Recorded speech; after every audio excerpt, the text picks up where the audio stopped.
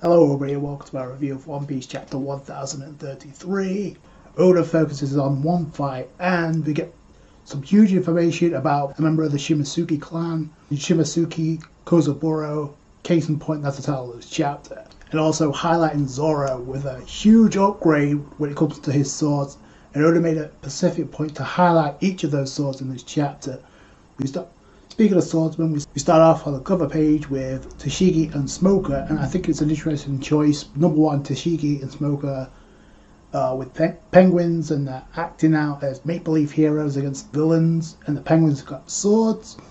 But also the fact that Tashigi's in front of center, as well as Smoker being in the background, is an interesting choice because the first sword that Oda focuses on in this chapter is the Sandai Kitetsu, and if you remember, Tashigi was in the store when Zoro took the Sandai Kitetsu. We start off the chapter with Zoro versus King outside the Skull Dome, and obviously Zoro losing control at Emna without permission, so his hockey's being drained. So like I said, has 3 battles to overcome. This is one of them by the end of this chapter. It looks like he got a grip of it. One of the 3 problems he has to deal with, and that's obviously controlling Emna. He did that by the end of this chapter. So King sees this, he goes into attack, because King stands right in front of it, and it's like he is taunting, allowing Zoro to strike him with the sword, because Zoro pierces him, and King just detonates. He explodes, and then it cuts to the exchange between Sanji and Queen. I thought this was going to go back and forth here. The reason this is here is for Queen to hype up King, because Queen's like, oh, you were talking to the pirate hunter Zoro, weren't you? And he's got no chance against King. And we get more insight as to the race, the Lunarians of the King's from. So he's a surviving Lunarian who was supposed to be eradicated from the world. First off, the fact that they were able to survive anything the world threw at them makes it seem like the Lunarians obviously did not get along with the world government. Case in point, the last time we heard about this, they lived at the top of the Red Line, which I'm wondering if that was Marijoa before the Celestial Dragons took it over. Main point is they were known as gods in the distant past, so more light as to what type of race the Lunarians were, and I'm kind of curious if the legend of Sun God Nika that we heard from Who's Who during his fight with Jinbei is actually attached to the Lunarian race. We don't really know for sure, but the fact that they were enemies of the government or the world, and also the fact that Who's Who heard about this rumor in Marijoa in the prison, and they wanted him dead. Like, they did not want him getting out with that type of knowledge. So yeah, the god who said that to him, we don't know who that was. Cuts past the Zoro versus King. Zoro, so he uses one sword style, Lion's Song, and immediately Zoro's got to dig way down deep, because this doesn't do anything to King. He cut through him, no effect. King responds with, again, another goofy facial expression, but he uses an Imperial Tempera to attack Zoro. And while this is going on, Emna's acting up again, so he's barely able to dodge. In fact, he actually does get hit. So as Zoro's being attacked, he starts losing his grip of his sword. When he gets back as a Sandai Kitetsu. And this is where Oda decides to focus in on where Zoro first attained it, back in Logtown, and also when he talked to Heitetsu about obviously the purpose of a Black Blade, but also the fact that he was the one that forged the Sandai Kitetsu. I do find it interesting how this is going on. You got King, who's by the way, he's igniting his leg on some Sanji type of deal and just kicking him into the ground. That was an interesting choice, the fact that he can manipulate his flames. I think we've seen this before, but it's interesting we didn't see that in the clash between Sanji and King. That could have been kind of cool. But he starts losing grip on the Wonder Wijimanji, which obviously is a huge place in Zoro's heart with Kuina. And we also know that Shimasuke Kozaburo was the one that forged that Wando Wijimanji. The fact that it came from Wano in the first place is interesting. We actually get that. Zoro gets back the Wando Wijimanji. He's talking about how did the sword get out of Wano all the way into the East Blue, which is something we should have been asking. We're probably asking ourselves ever since we found out. The Wando Wijimanji came from Wano. Then King comes down with the Imperial Twin Blades. So Zoro gets back his other 3 swords, and then he's thinking about Emna as well. The fact that, and then this triggers the flashback to Zoro meeting Shimasuke Kozaburo like 13 years ago in the East Blue in Shimasuke Village. Dojo is called Shimasuke Dojo, where we see Kuina versus Zoro, and then this explains quite a few things. First off, Kozaburo is saying Tsunachi to Zoro. Now we know where he heard that from. The fact that Oda's highlighting this, it probably means, I'm not saying for sure that Zoro's not from Wano, because it could be possible, but we still don't know. But the fact that he's learning it from the outside, and the fact that Zoro would have to escape Wano. First off, he would have to leave the borders to Wano. It's not impossible, because obviously Kozaburo did it illegally. What we found out from Hitetsu not too long ago. We have to get that brought up again. He's described as a village geezer, but we couldn't find out. That's Shimasuke Kozaburo. Zoro makes the reference as a kid that, oh, I heard you were a samurai. Everybody at the dojo says that. He's like, don't talk about that because you'll get me in trouble with the Marines. I'm wondering why he left Wano illegally. Also, he has an interesting eyebrow. I'm going to point that out right now. Either way, we see Zoro training as a kid because he obviously got beat by Kuina, given the swords, which he used those swords to...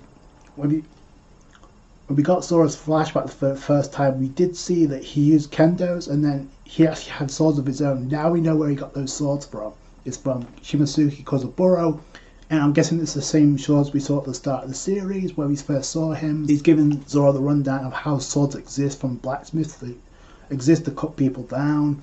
But the most important part of this dialogue is where we get each blade is like a person with a unique disposition, whose swordsman who is one who takes the sword's wild nature and bends it to their will, which is obviously a reference to what Zoro does in this chapter with Emna. And then what we found out is Shimasuke Kozaburo also forged another sword that was left in Wano, and we also found out he named it after the Lord of the Underworld, which stands for Emna. And Zoro kind of puts it together and realization dawns on. And what we found out is that he left Wano illegally 50 years ago. By the way, which is way before Odin's time. And it looks like the Emna blade has been testing Zoro out this entire time, but because Zoro's not been strong enough, hasn't met its standards yet, he hasn't been able to wield it and turn it into a black blade until now. And he compliments Odin for like being able to wield it so easily. I doubt that's the case. I think Odin probably had to do as much, has struggled just as much. It's just he was well trained in using Emna. Zoro literally just got it end of Wano Act 2. So yeah, it was obviously going to be a daunting task to harness Emna. And then while this is going on, you got some fodder who's targeting Zoro. They're thinking about actually attacking him. And this immediately gives me the vibes we got with Katakuri and Luffy. And while the fodder are thinking about attacking him, King's like, no, and knocks him out with Conqueror's Haki, King's Haki. It's interesting. I'm wondering if Zoro's doing that too, because at one point he's not looking, but in the next panel where we see after they're knocked out, he clearly is. So when we saw Luffy and Katakuri do the same thing, we saw both of them activate Conqueror's Haki. That was without question. When it comes to Conqueror's Haki and Zoro, though, Oda's been pretty vague and pretty secretive about that. It's like daunting on the lines. It's like we heard it from Kaido after Zoro wounded Kaido. It's like, oh, you have Conqueror's Haki too, and Zoro's like, I don't know what you're talking about. I just wanted to leave a mark on you, and it kind of got brushed aside. There have been certain points in the series where showcase maybe he does have Conqueror's Haki. It would not be a shock, and it looks like that's the case because, and it looks like King is getting ready for this, which is also kind of cool.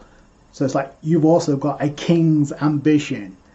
Triggers a flashback, a panel of where he meets Luffy for the Luffy's like, the world's greatest swordsman, I wouldn't have it any other way. That's perfect for the future king of the pirates. So it goes hand in hand. And then if Zoro's here to fulfill his promises to his captain and his closest friend Kuina. So yeah, that's a great way to end the chapter. The fact that King's ambition gets mentioned by King himself, and then we also get the flashback by Shimasuke Kozaburo, a swordsman who is one who tames the swords while nature and bends it to their will.